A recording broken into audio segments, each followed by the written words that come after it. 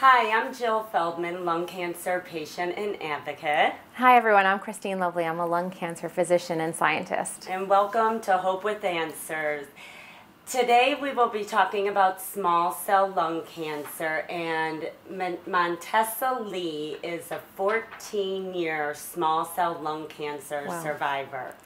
Unfortunately, she can't be here with us today in person, but she has on video asked a couple of questions that are directed towards you, if that's okay. Wonderful. Hi Montessa. I hope to meet you in person someday, and thank you for the questions.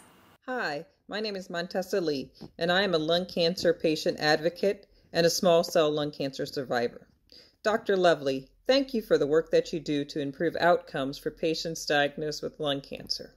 I have a few questions. I know that you are studying risk factors that might put a person at risk for developing small cell lung cancer. Have there been any correlations between family history and people being diagnosed with small cell lung cancer? I think it's a great question and a very important one, and honestly a question that we ask for a lot of different cancer types. Right now, unfortunately, there is no clear risk factor that you can inherit from your mom or your dad that would predispose somebody to getting small cell lung cancer.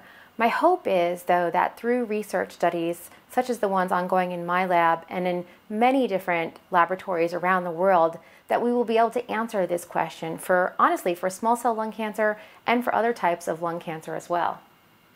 We also know that non-small cell lung cancer can be broken down into various subtypes. Do you see small cell lung cancer being broken down into various subtypes in the future? So Montessa, another great question, and I'm going to take a step back and say, let's make a comparison to non-small cell lung cancer. So for everyone watching this video, for non-small cell lung cancer, for patients who are diagnosed, we typically think about getting the tumor biopsy, getting tumor testing, molecular testing of that tumor biopsy, and then trying to figure out, can we match what we find in the tumor molecular testing or genetic testing, same thing. Can we take that testing result and help to match a therapy? That's what we call precision medicine or personalized medicine, and it has really absolutely revolutionized the way we treat non-small cell lung cancer with all these markers like EGFR and ALK and ROS1 and RET and NTRK, and that's fantastic. Unfortunately, for small cell lung cancer, we do not have that same concept. It does not apply in 2019 to the treatment of small cell lung cancer.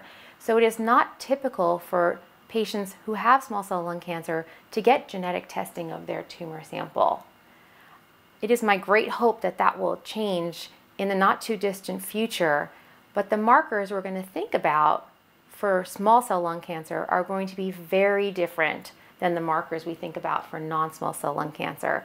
So if we, again, make a parallel between non-small cell lung cancer and small cell lung cancer, for non-small cell we think about EGFR, ALK, ROS1. Those are not going to be found typically in small cell lung cancer. We're going to be thinking about a different set of markers, things like ASCL1, NeuroD1, POW2F3, things that we are thinking about right now on the research side that have really not yet made their way into the clinic. But stay tuned, everyone, because it is my hope that these will be markers that we think about more in the clinic in the near future.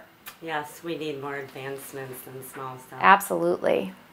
What major breakthroughs and treatment options for small cell lung cancer do you anticipate will be available in the near future for patients? I will start by saying in March of 2019, we had a major change in how small cell lung cancer is treated. And I'm predominantly talking about extensive stage small cell lung cancer or metastatic small cell lung cancer. So for about 30 years, patients with small cell lung cancer were treated with chemotherapy, and two specific chemotherapies: a platinum drug like carboplatin or cisplatin with a drug called etoposide. Those are two kinds of chemotherapy. In March 2019, the US FDA approved the use of an immunotherapy medicine with chemotherapy. So we now have chemotherapy plus immunotherapy for small cell lung cancer. And that was based on a very large international study that was done. What I'm most excited about for small cell lung cancer, I think it's great that we have a new treatment option. I think it's very important that we learn how to best utilize immunotherapy in small cell lung cancer. And this is a huge topic for all cancers, but I think especially for small cell lung cancer. There's a marker called PD-L1 that we measure for non-small cell lung cancer that seems to track with responses to immunotherapy.